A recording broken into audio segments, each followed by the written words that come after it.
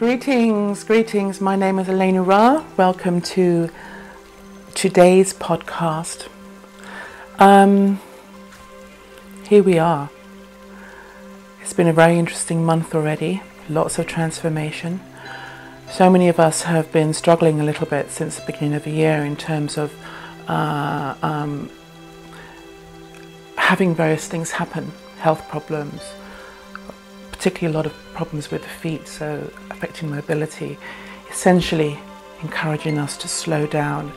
And in a way that has prepared us for this period now that we're in, a period of deep reflection, a period of really harvesting all aspects of who we are, particularly looking at parts of the shadow, whereby,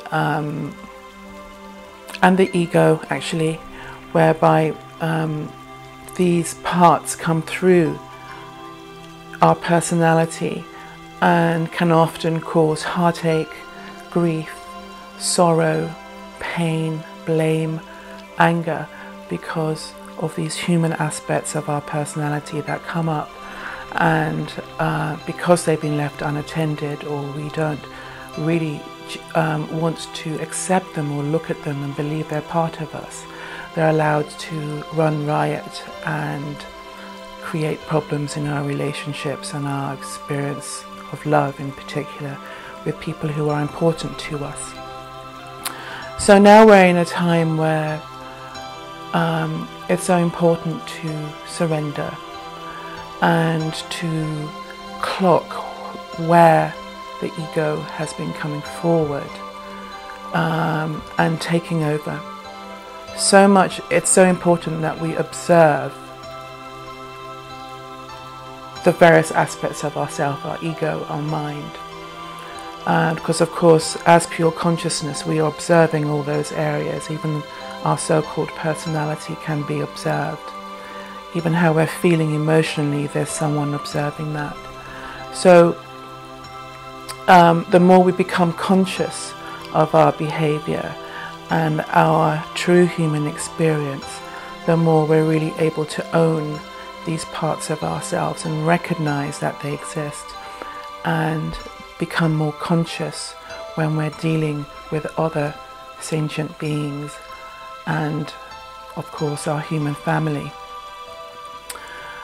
The more we can free ourselves from those areas of ourselves, the more we can then see someone, or should I say, present yourself metaphorically as naked. So you're not hiding, you're just in a place of truth, whereby you offer your truth. You offer the truth of what has happened without condition. You bring it forward and you offer it for forgiveness. All of these things are here forgiving. It's not just positive things we give. Forgiveness is actually even perhaps more important to give, to offer forgiveness.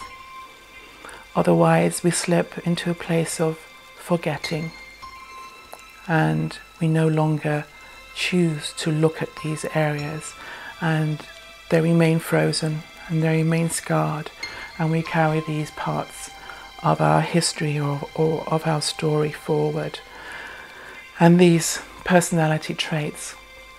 So please take this time to honor yourself and to honor your loved ones, and bring things to the table. Create a spiritual table.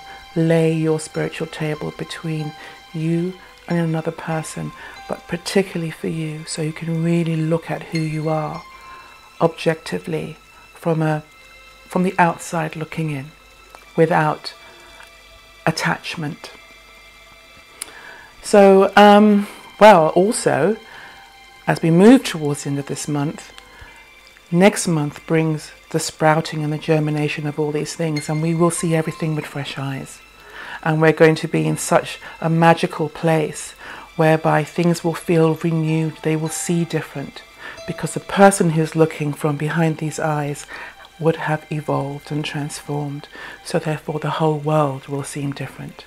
How we approach things, our values, and what our future holds. So I leave that with you. Namaste. I see the God in you. I love you. Be well. Surrender, rejoice, and be. Namaste.